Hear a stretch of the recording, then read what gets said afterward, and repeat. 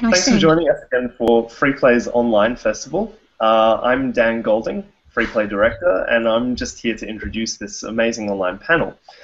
First of all, thanks to our online festival sponsors, Surprise Attack, and a bit of info about Free Play and what we're doing at the moment. We're running all week here in Melbourne, Australia, and we've still got tickets left to our symposium on Sunday the 19th at Acme available. So visit freeplay.net.au for more info if you're interested in that.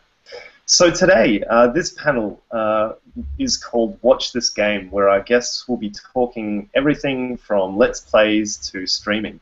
So joining us, we've got Emma Graham, who's been creating online video content for the past 6 years, totaling nearly... 6 years? Yeah, yep. I had a channel before. I do gaming. You were like 10 then? Yeah. And her content totals 4 million views across her various YouTube channels, which is ridiculous. And so she creates video and content under the alias Emma Exagames. And she also works full-time as a PR ninja at Surprise Attack. We've also got Brendan Keogh, who's a video game critic and academic from Melbourne. He's a PhD candidate at RMIT University and writes for a variety of publications, including Overland, Reverse Shot, and Unwinnable. He's also the author of Killing is Harmless, a critical reading of Spec Ops: The Line. And finally, we have Prescription Pixel. Jenny, I should have asked how you want me to introduce you. Jenny? Either or. I'm both All of right. those. That's fine. Okay.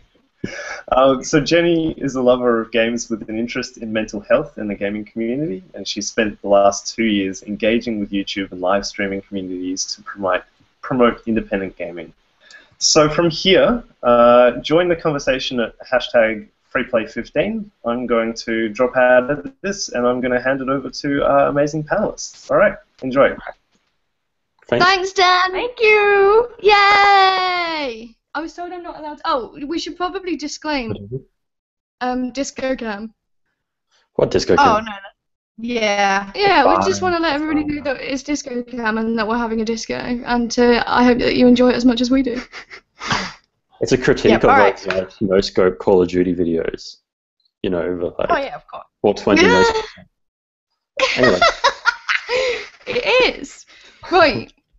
We've got a list of stuff that we want to talk about. We may or may not actually talk about it, or we may get onto endless tangents, which is what I usually do when I talk on panels. Talk on panels or do any sort of public speaking. So what was the actual first thing that we have on our list? Is the rise of video creation and games and why people actually watch them. Brendan! Yeah. We're going to let you start, because otherwise we will talk constantly. Yeah. All right. Well, I guess I'll answer that. I'm going to turn this other screen off, or else I'm just going to keep looking over the Twitter feed. So I guess I'll answer that with like my own personal experience with it. Is that like I have a weird experience with video content in that I watch very little of it, but I seem to be making it, which is a really strange position to be in. So I guess I didn't want to start this polemically right away, but I'm going to, I guess. So I guess the reason I don't watch video content that much is because I have to turn my music off, which is really annoying, and B, I can't read it at my own pace. So it's just kind of someone talking, and it's like, get on with it kind of thing. But I guess that said, what I find really exciting about video content when I make it and when I know other people who watch it, like my younger brothers, it seems to capture that whole sense of you know, sitting around your friend's house playing games back when you were kids, except now people just seem to do that online, and you get to hang out with somebody who's playing a game, and that seems really cool. And not everybody likes reading, so it seems good for that. So that's why I think people engage with it. I'm the same, actually. I don't watch I got into it because I was watching people, but I don't watch a huge amount of kind of Let's Play. I watch a lot of live streaming, but not so much Let's Play. I guess the interactivity of it appeals to me, but also there's the kind of like the same thing. It's like it's your mates playing a game. The first one I actually ever watched, like how I found out what Let's Play was because I'm a massive fan of the Silent Hill franchise, and when Homecoming came out, I realised that the format of Silent Hill had changed and it was now too hard for me to actually play as someone who doesn't really play. Like the whole way that game was made was ridiculous because it was all like over the shoulder cameras as though you were supposed to be firing a weapon, but there was never any bullets, so like the majority of it was melee style fighting anyway. So I couldn't do it, I was rubbish. So I googled or YouTubed the name and then found someone Let's Playing, and I was like, what the hell is this and why is there someone talking over the top of it? But he's actually a really good friend of mine now, but I thought it was hilarious and I ended up watching the whole thing and I just experienced the game through the Let's Play instead of actually playing it myself, and I realised that was a viable way of kind of entertaining people in terms of like, if you can't really be bothered to play the game or it's not accessible to you. So like that was one of the things that I tried to do with my channel, was a lot of indie games people just can't find, they don't know that they exist, they're not mainstream, so you're introducing new games to people and being like, hey, this is cool and this is why I enjoy it, and you actually get to perform a narrative on it, which was what I got the most pleasure out of doing it from.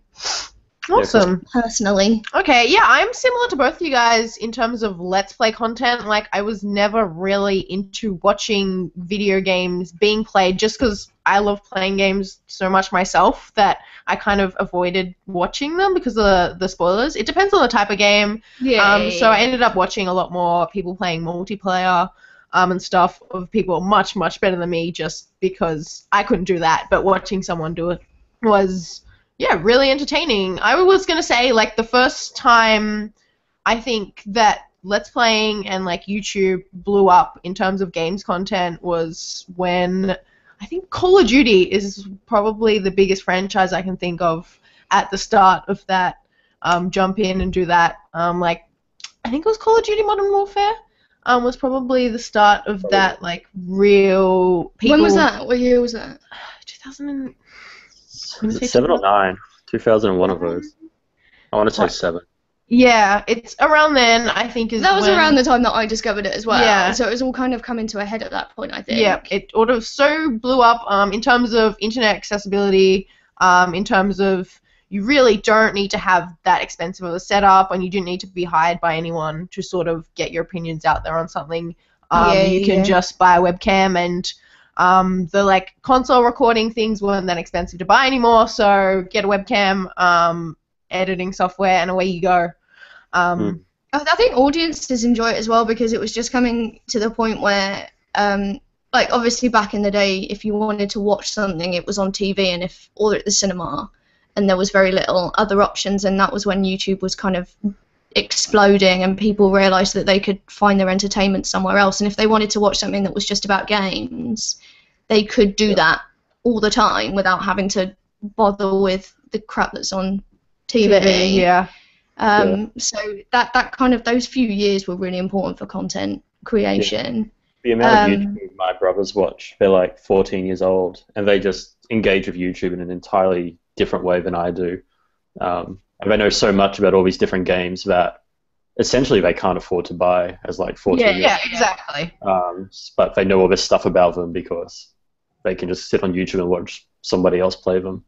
Mm-hmm. Well, and then there's the infinite games as well. Like, that was a really weird way of describing them. You know what I mean? Like Minecraft and stuff like that. Yeah. Like things that the possibilities are literally limitless. Mm-hmm. That you can play it for 100 hours and you won't have achieved what the first person that you look up on YouTube will have achieved. So you can get your own enjoyment out of the game, and then that's kind of also become a directionality point for developers as well, because they've realised that they could latch onto that as a kind of sandbox style thing. Yeah.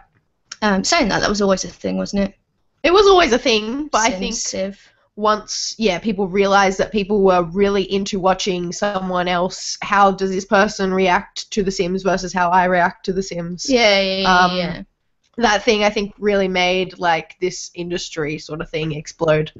Yeah, and I guess with those games, there's a lot of possibility for doing silly stuff and trapping people in pools and whatever else you want to do in this. You know, I've never played The Sims. Literally never. Is that? Yeah, no, I know. Is that weird? just lost all your cred. Like, you're not allowed to see their No, game I know. content Shit, anymore. sorry. Didn't. I think I played it Dan for 5 minutes. Dan can say that. Yeah, no, I'm a fake gamer. I don't think Sims.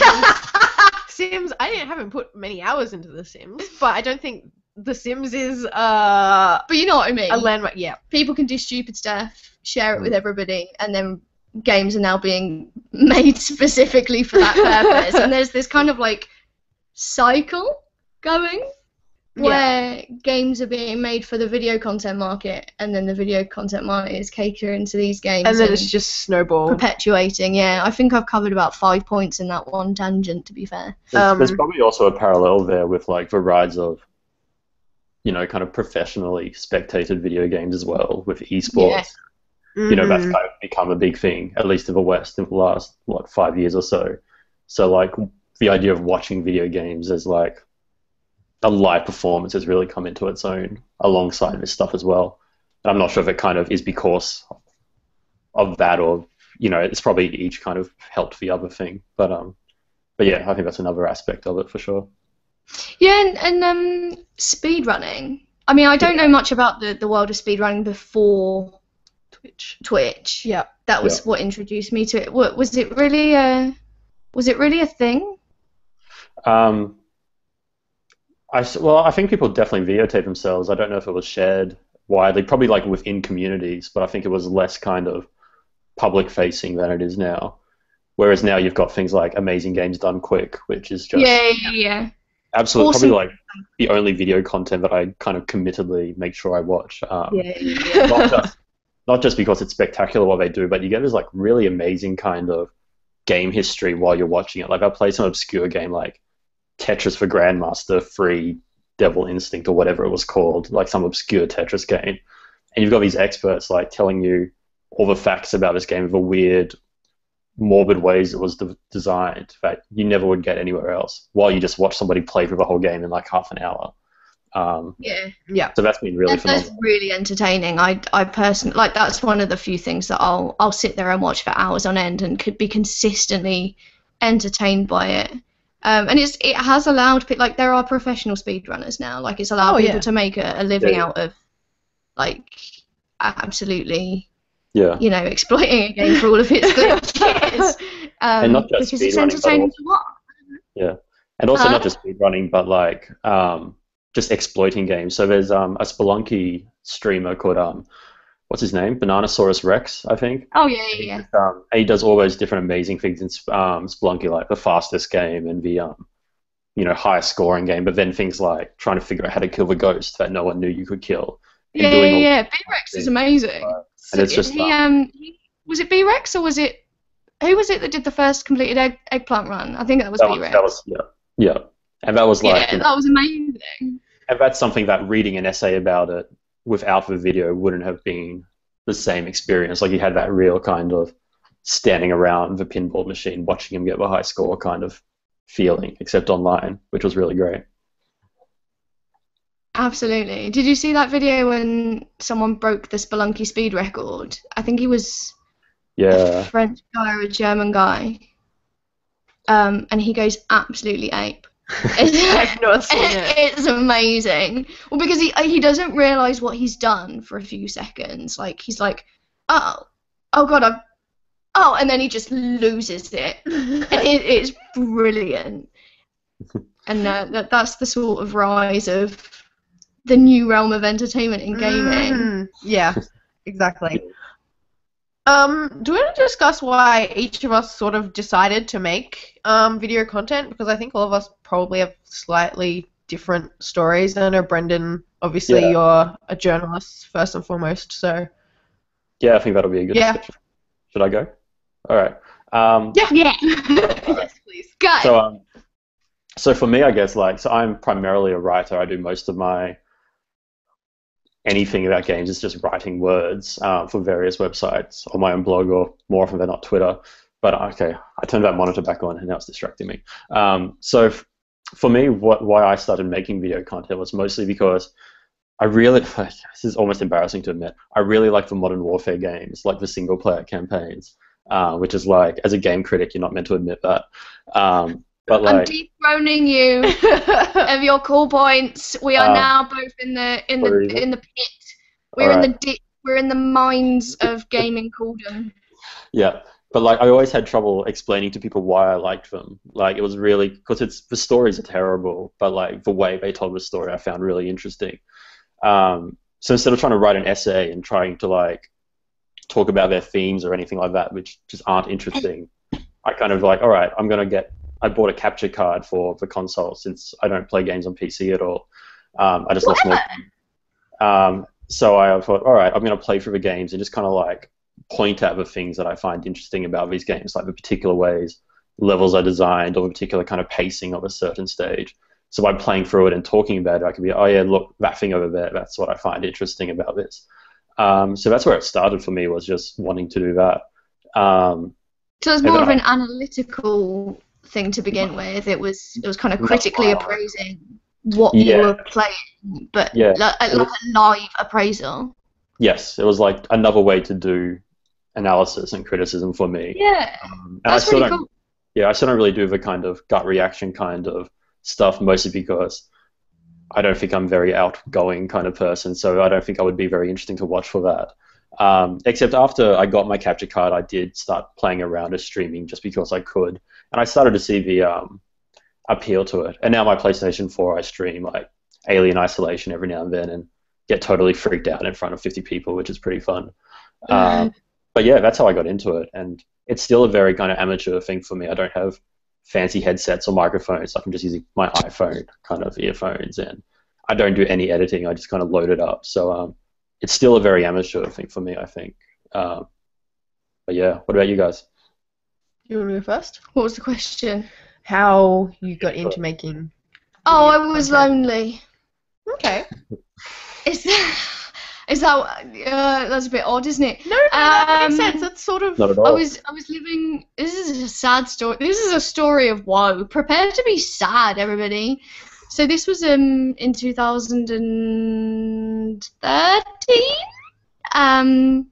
I was recently single and living on my own. I lived about half an hour drive from where I worked in the middle of the countryside in the UK. Obviously, I live in Australia now,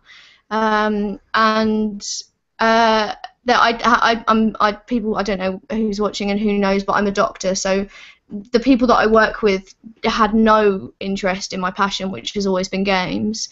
And I was lonely, and I wanted to hang out with like-minded people who also enjoyed video games, and I thought, well, what a better way to become part of a community than doing something I enjoy. I always enjoyed the concept of being a Let's Player, and I kind of played around with it, and promoting indie games, which was something that I'd recently discovered and was really passionate about, and because it was so much more creative and like the art form and the way that it was communicating a message really appealed to me, and I thought, yeah, I'm going to tell people about this, meet other people that also really enjoy it, and make some friends for life, and look what I did! Look what I did! Exactly.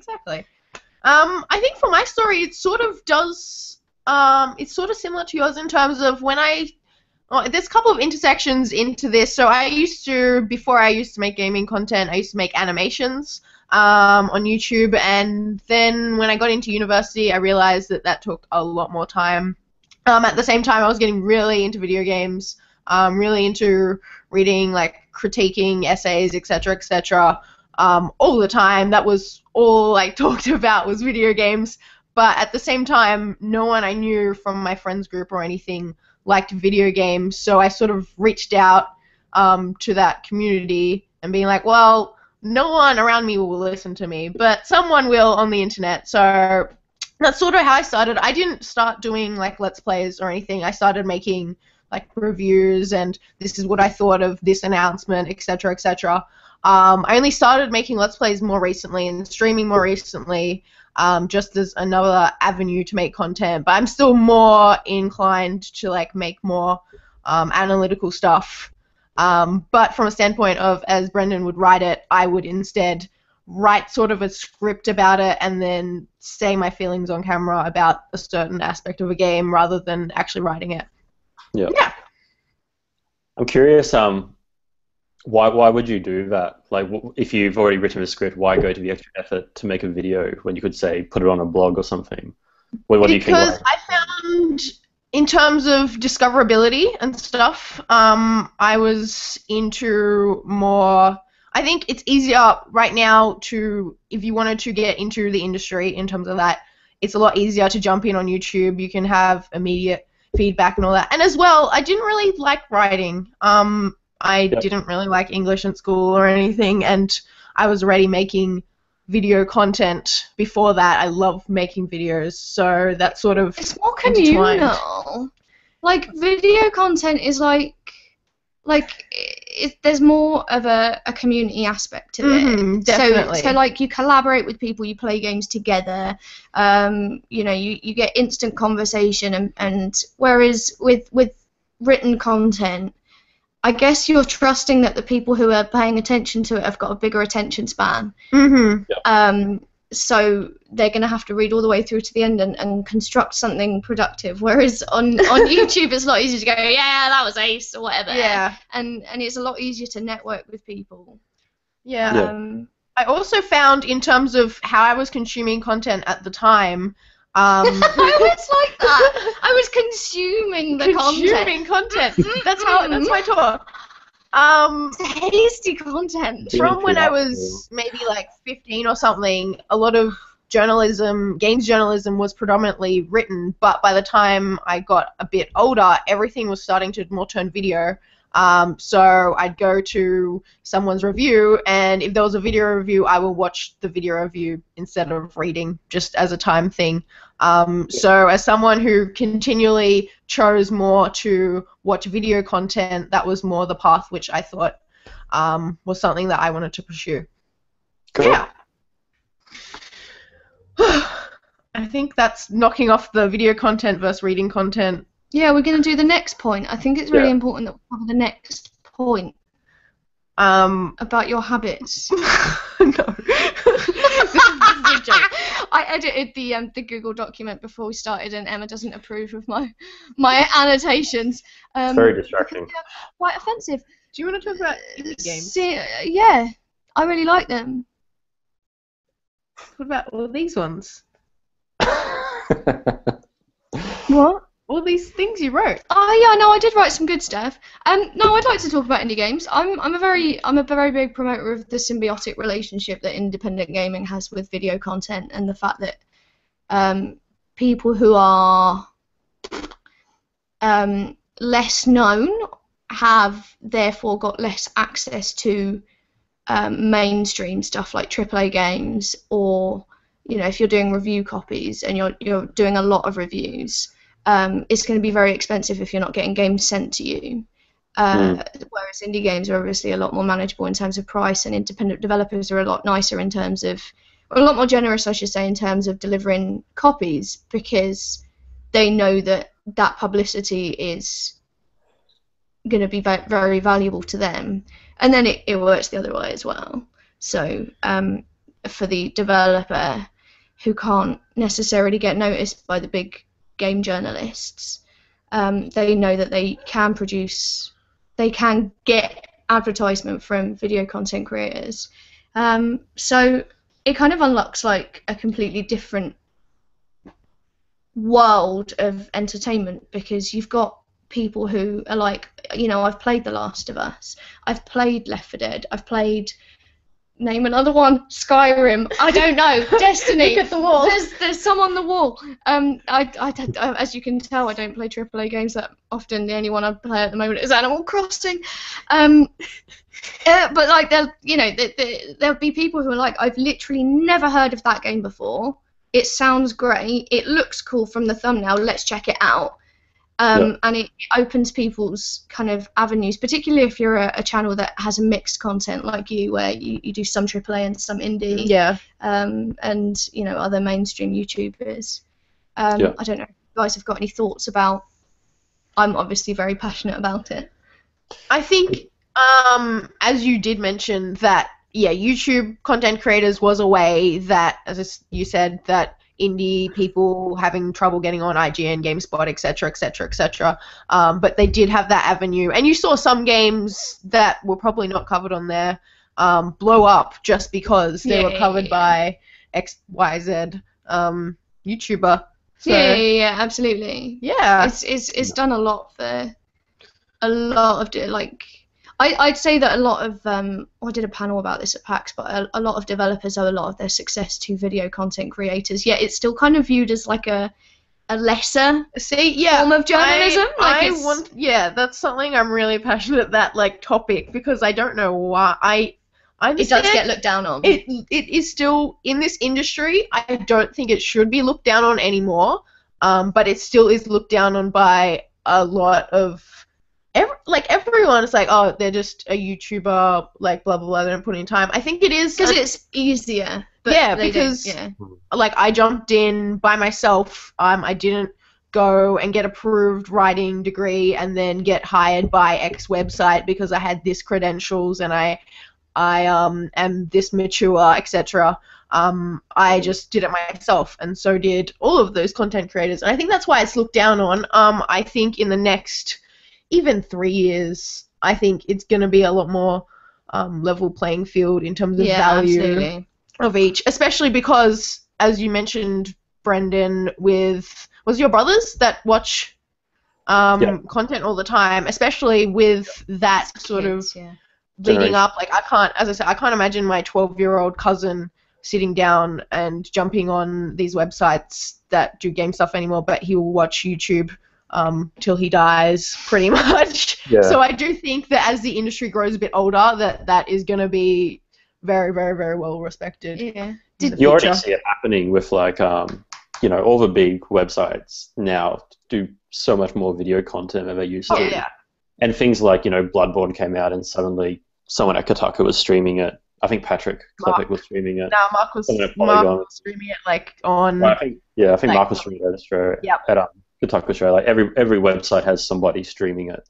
But I think there's probably this weird kind of anxiety there, I guess, where you look at the numbers and that YouTubers get more hits than a lot of games journals and websites get readers and all that kind of stuff.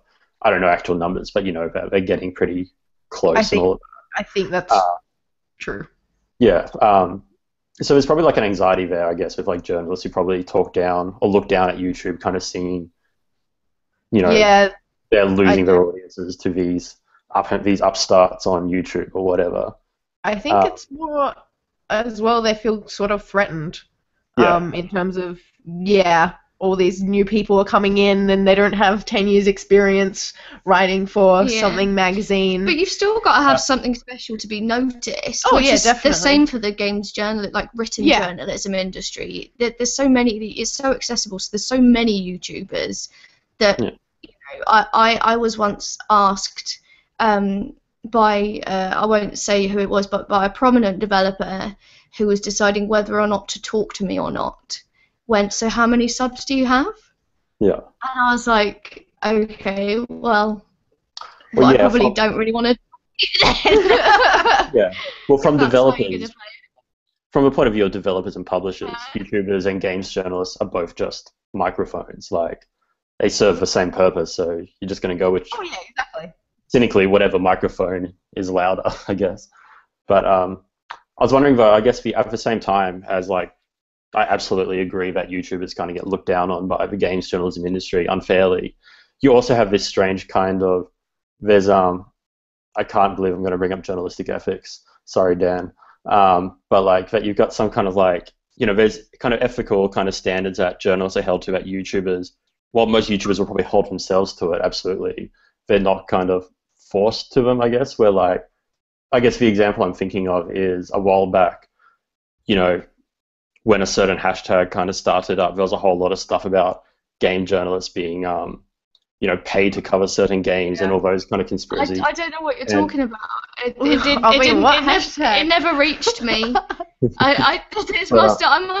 must have been a small movement because I can't even understand what you're alluding to. Yeah, some little thing. Anyway, whoever these people were, hypothetically, all 5 of them, the ringleaders were kind of like, you know, these big YouTubers who directly get paid by publishers to pay certain games, kind of sending these people to these journalists who might have gotten paid to cover reviews. And it was this strange, like, I don't know what I'm getting at. There was this strange almost kind of, these people were very critical of the journalists, these kind of masses, but not so critical of the YouTubers. And it was this almost, I think since they didn't see them as journalists, they weren't holding them to the same, I don't know, Yeah. standard or something. I do definitely understand that in terms of, and a lot of YouTubers, they're like, I am not a journalist. Like, that's just it. That's how they see themselves. Which is fine if that's you know, how you want to think of it. I think it is just because it is such a new industry. There's not like certain standards that people do need to hold up to against. I'm sure in a couple of years, again, there'll be some sort of standard which is formed. Whether it's disclosure of like someone paid me to do this or whatever as a requirement or whatnot, we will see. But for now, sort of free run, as you said, because there is still no standard for a YouTuber in their bedroom. They're not going to, they're not held to journalistic ethics the same way that obviously journalists are. It's a very hazy subject because psychologically, because the lines are blurred, I'm going to introduce kind of medical concepts into this. That's very good. That's what I do.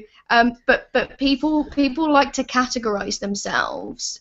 They do it subconsciously, but they like to categorize themselves into one thing, like a box. Yeah. You know, I'm either good or bad, to just put it very plainly in black and white. But when the lines are very hazy and there's not direct rules, and obviously there's no legal standing in this whatsoever, and the same thing comes with Patreon and things like that. People like to categorize themselves into whatever they consider the good one, and because that's their rule system, they'll just apply it to everybody else as a blanket. And what happens there is you get a lot of people who are not necessarily like malicious, but they've invented their own rule system because there wasn't one made for them, and then they feel very strongly that they should uphold that. And you get a lot of people that are, you know, and quite indignant or even could be perceived as self-righteous, but from their point of view, they're standing for something that they believe to be the right thing. And then you end up in the situation that we've ended up with, where you have like an all-out battle because there's a bunch of people who have invented a rule system that doesn't really exist, who think that they're fighting for the right thing, but no one can really see the bigger picture is that we're all in the same playground and we've just drawn lines on the floor with chalk, you know. So the difficult thing is the creation of the rule system for that is going to be, well, whose system of ethics do we actually lean on, and how do we come about, you know, getting somewhere with that? It's going to be interesting. Yeah, definitely. I should also caveat. Sorry, I was going to caveat my earlier rant in that it's not like games journalists either have a perfect track record with journalistic ethics either. Like, you know, so. It's kind of like no journalist ever anywhere in the world has a record of anything. Like every industry that there ever was is corrupt. Yeah. I don't understand why we're so full of anyway. Yeah, so it's a little bit throwing stones from glass houses, I think. Yeah.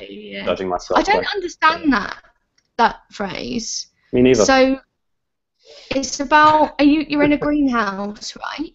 Well, I guess you're throwing a stone at someone and you're smashing your own house, which is transparent. I don't know. Yeah. But what house? So if you're in Minecraft, Minecraft, you build a house out of glass. And I understand what glass is. is games the house? I was saying it could be hypocritical for games journalists to complain about the dubious ethics of YouTubers, because journalists sometimes also mess this up. But also, I guess, in games journalism, I think there's a bunch of people in games journalism, self-included, who have zero actual professional experience or study, upbringing, going to university-ness. I'm really good at words tonight. In journalism, like I haven't studied journalism. A bunch of the best games journalists I know were just bloggers who ended up in games journalism. So really, it's kind of the same thing. We just have amateurs who've just kind of become their own thing and just have to figure it out themselves. So there's an interesting parallel there. Yeah. No, definitely. Fascinating. Do we want to move on to... I'm going to throw stones at you. Please don't. You're my house. Do we want to talk about the rise of the personality in games entertainment? Oh yeah, I put that in. Oh, I think that's a good segue. No, I put the YouTube celebrity. Oh, you wrote that. I put it in speech marks. Okay. This is why I should never lead anything. Yeah, I think this is also a sort of, when I was really getting into games media and everything, the person that stands out to me the most was Greg Miller from IGN. There was a bunch of IGN people that now left and created their own independent thingy that is on Twitch and YouTube now. Oh, cool. But yeah, so that was the draw of me going to their website versus someone else, because he built a personality through that, and I think it is harder to build a personality through written journalism than it is through video. Yeah. So I think that whole it's the whole character of human interaction. You know, you've got intonation, facial expression, character. You can put some of your personality into a written piece, but at the end of the day, you have to be exceptionally talented to express the full range of opportunity of interaction that you have. Like how much of communication is nonverbal? Something stupid, like 70% or something. I don't know. They've picked this arbitrary value out of the air and decided that that's how much of communication is verbal. But you know, you instantly have access to that. You instantly have access to a personality, and the average length of a view for a YouTube video is 4 minutes if the person is subscribed, and it's something like 30 seconds if they're not. Yeah. People very quickly know whether they want to carry on watching, whereas with a review, you pretty much have to read the whole thing before you realise whether you like that person or not, and the way that they write and the way that they communicate. So it's, you know, the lazy generation. It's also, as well, the thing that, what was I going to say?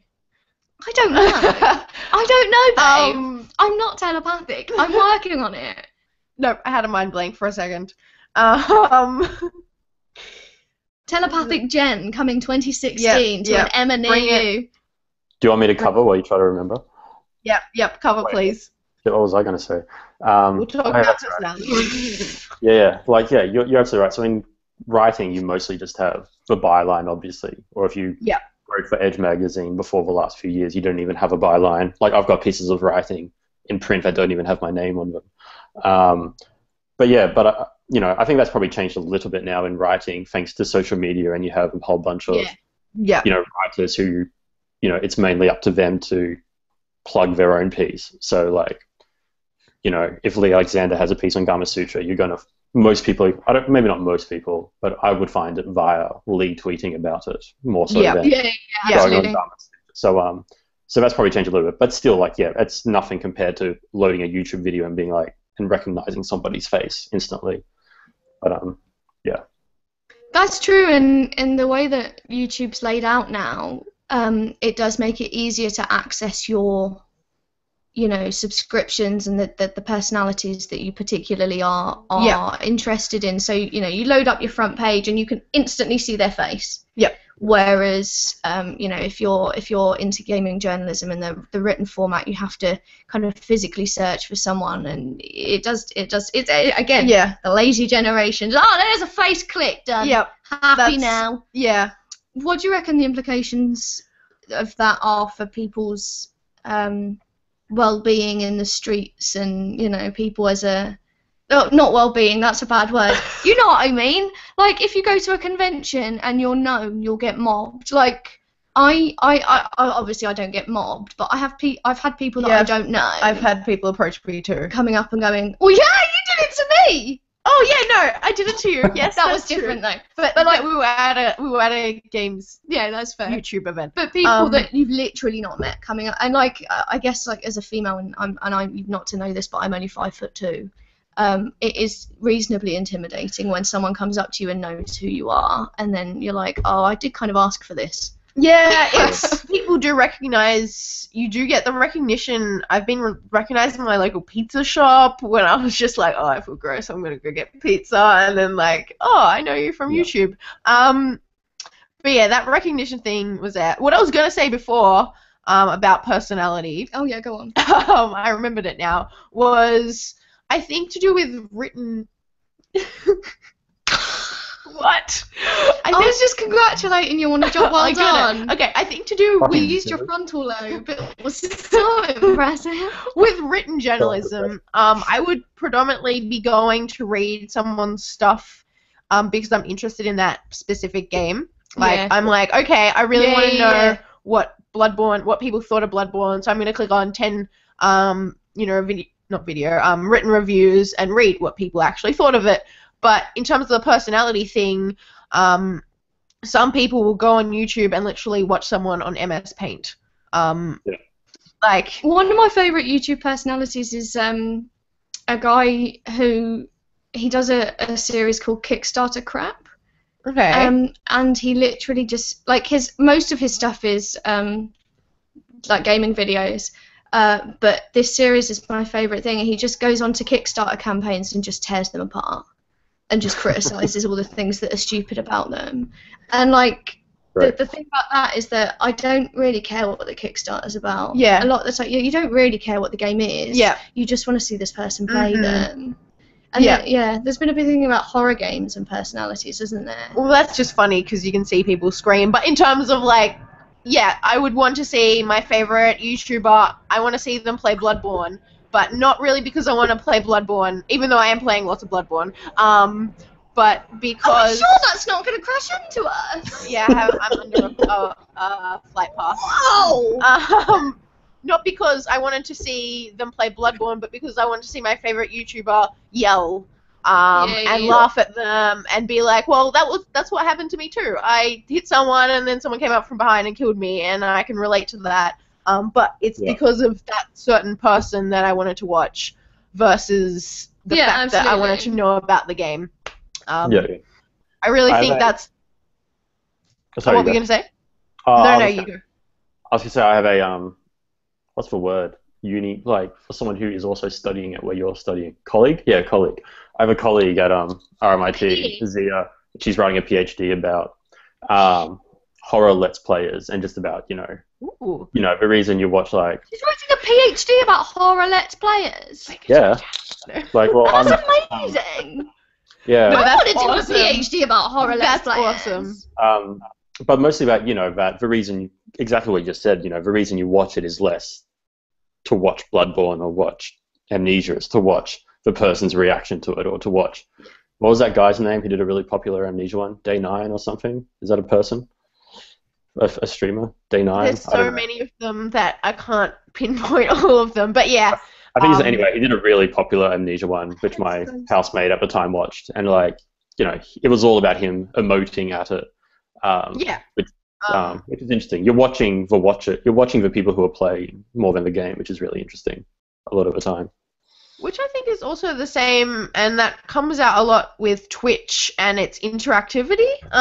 In terms of the comment section, I know when I go on Twitch, I'm playing the game at the same time, but I check the the chat every 2 seconds and reply to people and have like a conversation with them. You can pop it out so that it's actually over. You have the game to pop out and you can have a chat like that. That was kind of what. Drew me into doing it a lot when I started hanging out with, the whole Northern Lion crowd. Yeah. And we used to stream all the time, and it was a regular thing, and it's timetable, it's scheduled. People know when you're going to be on. Yeah. So the same people come back every time, and I did a few series where I'd play different indie games every day, and around my birthday last year, what was that game called that I played? Silence of the Sleep. It was the worst horror game of all time because it was hilarious. Bad thing. All right, bad thing. Eh? I was just wondering, is like the worst horror game of all time? I was wondering if that was an insult or a compliment. No. It it was supposed to be a horror game, but it was hilarious. Yeah. So it was actually really good because it was so bad that it was funny. So I played through the whole thing and loved every second of it. But you end up with a community that's followed you through this journey, and that everyone's making like their own memes, like the whole Twitch plays Pokemon thing. Yeah. Like that was there was a whole subreddit to it. It was like if you say praise Helix to people, they'll be like, yeah, we speak the same language. So it's like a kind of like nerd cult for for people that don't watch TV anymore. Yeah. I've gone a bit off track. What was the question? I think we were talking though about that community in there with games entertainment, which I think written journalism, again, it's obviously a lot harder to build that community of people coming back again and again to see you because it's words. No, absolutely. Yeah, absolutely. And you're not always on the same. Like the vast majority of games journalists don't actually have jobs as games journalists. They're freelancing. They're on like 50 different websites, so it's even harder to find all of their stuff in one place. But can I go back to the Twitch segue? Can I talk about Twitch? No. Yes, lots of Twitch. Stop talking, Brendan. We don't condone this behaviour. Why did you think you'd be able to talk on an open panel about videos? Just straight up misandry. Yeah. So on Twitch, I found streaming really interesting since I don't stream. Well, I only ever do it casually, entirely as an amateur. I don't think it's the only reason anyone watches me is because people actually follow me on Twitter. Like, I don't do it in any kind of professional way. But like, I have this weird experience. I was playing The Crew, that like open world racing game, and just kind of driving around with like 5 people watching me. And then a friend of mine, Wild, W-Y-L-D, this guy who has become like an amazingly popular Minecraft and other game streamer. I think he's in Adelaide. But sometimes, I guess he thinks it's funny, and it is kind of funny. He'll just like tell all his followers to come and watch my stream. So I'll go from like 5 people watching me to like 1,000 people watching me. And it's just the weirdest experience because like these people are like, you know, I'm just playing this game and then suddenly there's always people being like, and I'm driving in first person view, like, show me what kind of car you're using, or they're like asking me questions about the game, or ask me, you know, when do I stream? And I'm like, when I want to. And like suddenly I've got this whole audience of I guess serious professional stream watchers who expect that they're watching a professional streamer who knows what they're doing, not just some guy who pressed the stream button on his PS4. And it's really weird. I don't know, and I guess you can go from that like nobody to, I guess 1,000 viewers isn't celebrity, but from like somebody people expect stuff from, literally in 5 seconds, and it was really weird. It's just a strange experience. I had a similar experience actually when I was just starting out. I was invited to a marathon live stream, and didn't really know what it was. I'd never really interacted with Twitch at all. I didn't have a Twitch username at that point, so I started hanging out on this this stream, and it got more and more popular, and there was like, I don't know, somewhere between like 5,000 and 7,000 people watching. Damn. Yeah, that was like the marathon stream. Okay. Yeah. And the guys thought it would be funny to be like, hey, everyone just go subscribe to Prescription Pixel on YouTube. Yeah. And I got 1,500 subscribers over the next couple of hours. So I kept refreshing my inbox, and it was just like pages and pages and pages and pages of people subscribing to me. Yeah. And they don't know anything about you. They just know that you're part of this community. So you've been invited to this thing. So you clearly are like-minded with the people that they already watch. Yeah.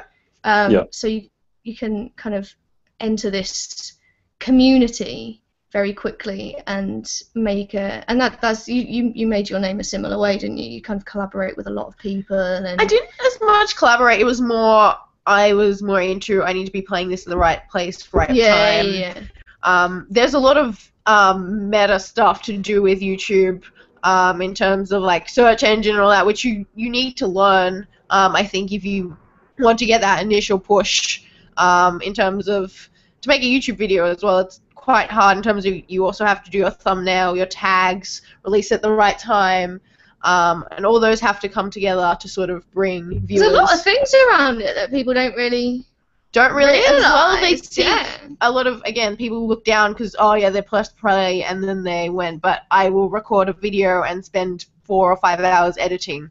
Yeah, it takes a long time to make a video, and then all the other stuff that goes into it as well. Like I found it really. That's why I stopped inevitably. Well, that's why I've slowed down, Yeah, because it's just too time consuming. Yeah. When you've got a proper job, it's Uh-huh. insanity. Like I felt like I was letting people down. Yeah. Yeah. No. By not uploading as much as I said I would. Yeah. And in the end, the pressure just got to me, and I stopped and decided to to reevaluate what I was doing, what I wanted out of it. So it's really important that if you're considering going into video content creation, that you have a good idea of your own, what you want out of it, your own capacity, your own limitations, and you don't punish yourself too much for not achieving what you want to achieve, because it's actually a lot more time consuming than you think it'll be. Mm-hmm. And it's not for everybody, and it's okay to go, you know what, that was fun while it lasted, but actually I'm going to take a step back now, because it become more dedicated. Like, all the time that I'm dedicating to it is more than I wanted to. Yeah. So yeah. No, you run into the same. What were you going to say, Brendan?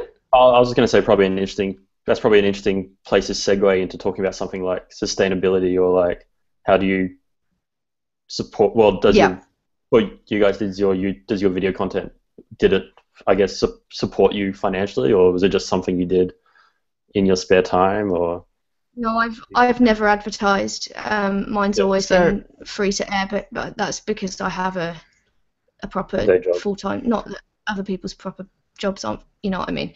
But I always felt like my point was to promote indie games, not to make money. Yeah. So I've never made a penny off of online stuff. Yeah, that's right. Or a cent if. I monetize my stuff. It's not, obviously, would never be anywhere near the amount to live off. My other stuff were monetized. I said my previous videos were a bit more successful in that. So when I came into gaming, I was just like, okay, well, you put ads on there anyway. But my goal was not to earn enough money to live. It was, I would love to earn enough money so I can buy my next video game to play another game. That was always my... That wasn't the reason why I did it, but that was my financial aim for anything on YouTube, was I would love to be able to pay for my next game with the money that I got from playing my last game. Yeah, cool. Yeah. That's kind of how I started in journalism. I was like, if I get a review copy out of this, you know, that's like $80 for the review essentially there, but I don't have to spend. That kind of how I started. For me, like, I never expected to make lots of money out of it, or even much money, but like, it's kind of like, as I guess a freelancer, I kind of have to justify spending my time doing it. So I started a Patreon page. But it was kind of like, it wasn't like I'm only going to do it if I make so much money. It's just like, I'm going to do this anyway. Here is the picture if you want to support me doing it. And I've gotten a little bit of money from it. I think probably on average, probably closer to like $25, $30 a video or something, which is nice. That's really good, like, though. Yeah, I don't actually do any editing or anything. I just record it and, you know, make my computer stay on overnight when I'm not trying to do anything else on the internet and upload it to YouTube. That's been my upload tactic in Australia. Yeah. The overnight. Do we want to talk about segue from that into Australian internet? Totally got this. Yeah, which is something I think totally we should talk about, is that the internet's terrible in Australia. So how do you guys deal with that? With your Disco website? I can't put it into just the amount of people as well. If you were to look up the content creators in Australia that do gaming stuff on YouTube versus Twitch, there is quite a lot of highly successful gaming people in Australia that do YouTube. I mean, it's not obviously as big as a community as America, and most people aren't as big as people there. But they're majority YouTube, and a lot of them tell me, look, I can't Twitch stream. Like, it's actually impossible. I'm in a situation where I can Twitch stream at 480p. If I was, pursuing that and wanted to make that my job, I don't think I could, because people at a certain point would be like, look, Emma's quality isn't that good, and there's nothing physically unless I moved out of my house to a location. I know a guy that does gaming videos who moved to rural New South Wales because they had NBN, and that was his job, was YouTube. So he moved there because it's the opposite of like relocating to a city. He relocated to somewhere where he could have proper internet, and I can't watch Twitch. You can't watch Twitch. No. Yeah. That's probably true. That bad? So many people in Australia. Like, I reckon my brothers live with my dad, kind of like, well, not in a capital city, so like out of Brisbane, and yeah, like the internet's terrible. They can't live stream anything, and they can only watch YouTube if no one else is doing anything on the internet either. Yeah. As someone who spent the first 25 years of her life in a real first world country, where the internet is actually terrible, coming here it's painful. Well, the same. I lived in England. I went on uni exchange, and I remember going there, and I record a video, and I usually have enough time to click upload here, and then I'll make my thumbnail and everything in that time. Clicked upload, and the video just went zoom online, and I was like, stop, what the hell happened? Like, did I put is this the wrong file? And then I looked it up, and their internet speed was 70 times faster than mine. 70. Wow. Yeah, that's standards. My parents live in London, and they were 100 up, 100 down. It's I'm currently living in a house which has VNBN. I only moved here like a month ago, and I have to move out and soon, but VNBN makes me want to stay here. But yeah, like I used to try streaming from my old place, and it'll just be blurry and pixely and very unreliable. But a few times I've streamed here from my PS4, it's just fine. It's like, and it just means I can just kind of record it, archive it to YouTube, and it's like you don't have to do any kind of processing stuff. As well, the PS4 thing. So I actually can't from here live stream like directly from my PS4. I had to get like a recording capture card and everything, because I can change the exact settings on here and like put in these codecs and all that to lower my quality enough that it's watchable. But at the same time, it's just annoying, and it adds that little barrier to entry. Like, again, people here, the PS4 thing was awesome for Twitch in terms of bringing more people to that platform. The PS4 and Xbox like integrated. Again, that's another thing which people can jump onto that bandwagon because they didn't need to buy the capture stuff. But here, you still, if you don't have NBN, you have to buy the capture stuff because you can't do it from their inbuilt software. Yeah, totally.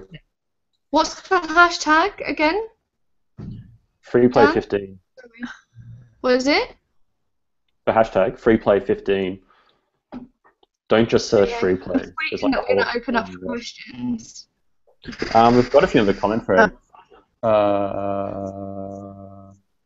Yeah, but we're going to get more. A screenshot Let's Play is dead forever. What does that mean? What's a screenshot Let's Play? I guess that's when you play for a game and take screenshots of it, and you kind of like, write up like a diary entry kind of thing with like all your screenshots. Oh, okay. So not a video. Yeah, just like... I think they all did forever because I didn't know what the hell it was. Yeah. No, in terms of the things like, maybe screenshot Let's Plays are dead forever. I was thinking about like walkthroughs with pictures. I still think they're relevant just because I don't want to, if I'm stuck in an area, I don't want to watch a 20-minute YouTube video. Yeah, absolutely. Then I go to written stuff. Yeah, I hate watching videos if I'm stuck. Yeah, I'm like, nah, words or nothing. That's where I will go to words. Rock, Paper, Shotgun do some really good ones. Rock, Paper, Shotgun do some interesting ones, like, which kind of relates to another question about sitting about new games journalism, which is like a form of game. Well, it was a manifesto that Kieran Gillen wrote like back in 2004 about how instead of like normal games journalism, people should try writing. No, I can't hear you. Essentially tour guides to places that don't exist. And I guess, Let's Play is about it kind of good for that. It's like, here's just this place, and that really kind of first-person subjective thing. Okay, I tried answering. I hadn't heard of that before. It's more of a writing thing. It probably hasn't really impacted on YouTubers, but it's kind of an interesting point that who made that? Alex. Alex made it, I guess, at Yeah, like Let's Play videos have kind of become just kind of the natural, inevitable end of that. Is kind of just, here is the game, I'm playing it, you can see it, that kind of thing. Yeah. Yeah. Is there any other questions in the actual comment thread? / should I look up the hashtag? I'm looking at it. Who's asking questions? Mark Duval says, Animal Crossing, you say, but I don't think that's an actual question. I didn't actually tweet Ben it Abraham from... asks, why am I terrible? Because he is a terrible human being. No one's taking this seriously. Everyone's like, is there any other... people say that Jan is really funny. Yeah, no, is there any other real topics we can sort of hit on? I can talk... Oh yeah, I had a question actually. I have a question. Yeah. What kind of capture card do you use? What would you recommend to people? I Who's use paying you? an Elgato, but if you want a disclosure, I didn't pay for it. I got it from Elgato.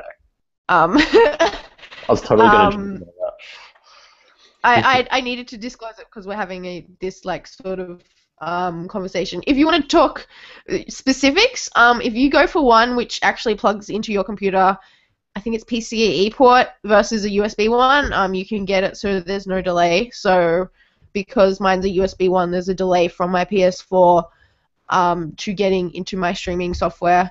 But yeah, alright, question from Wild. Are we too saturated? Have we shifted from what we cover play? I think yes, in a way. I paid.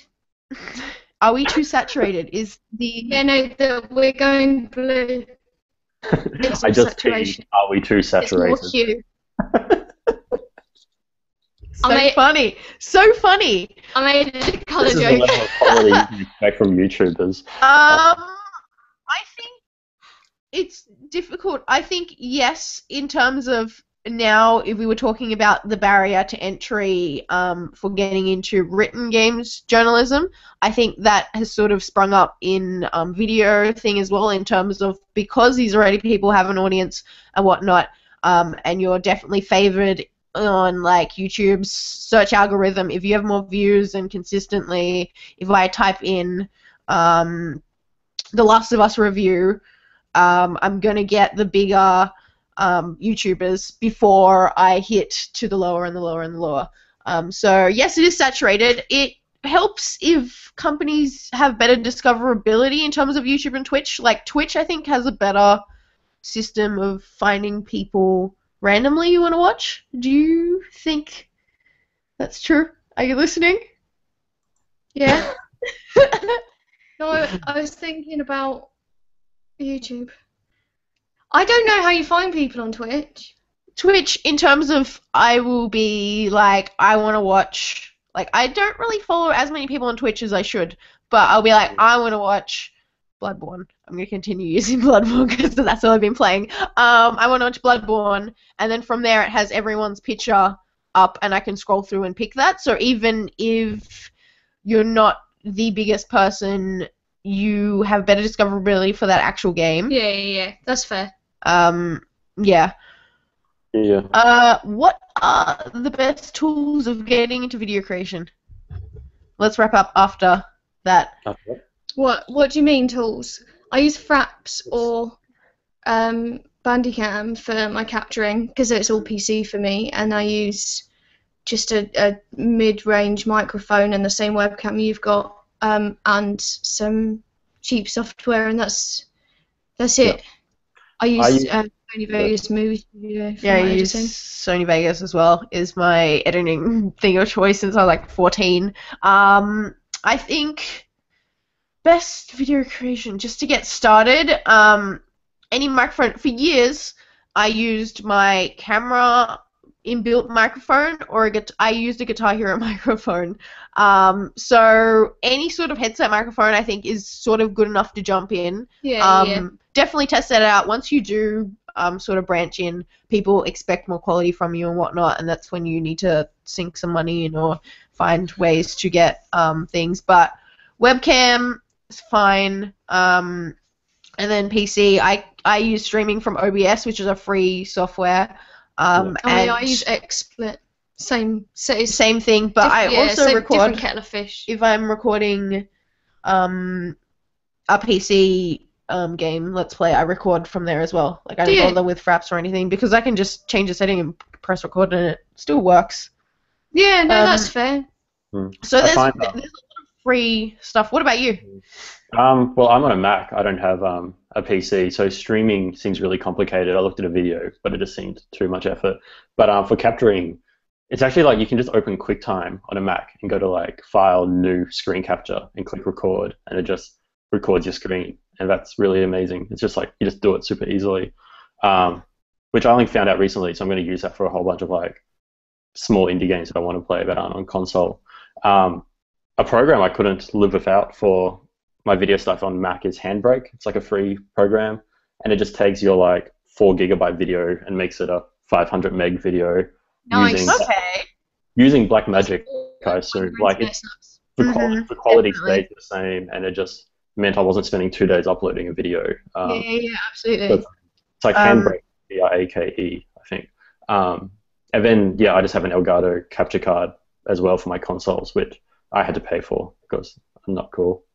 In terms of not physical tools, the best tools are collaboration and being on the ball with what's popular. So they're the biggest thing. Collaboration is just that's it. That's what you. There's collaboration, and as well as knowing, I think as well your market.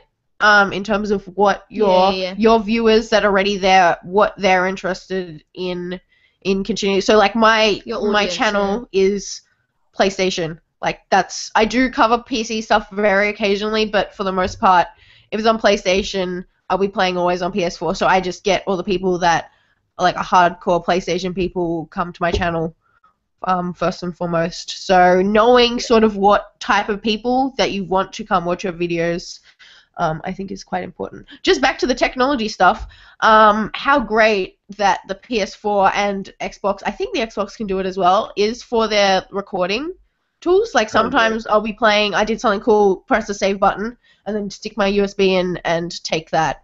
Yeah. That's the so really great. Important for accessibility. Constantly doing it. Just about at any point you can go, I want to record the last 5 minutes without having to press record first.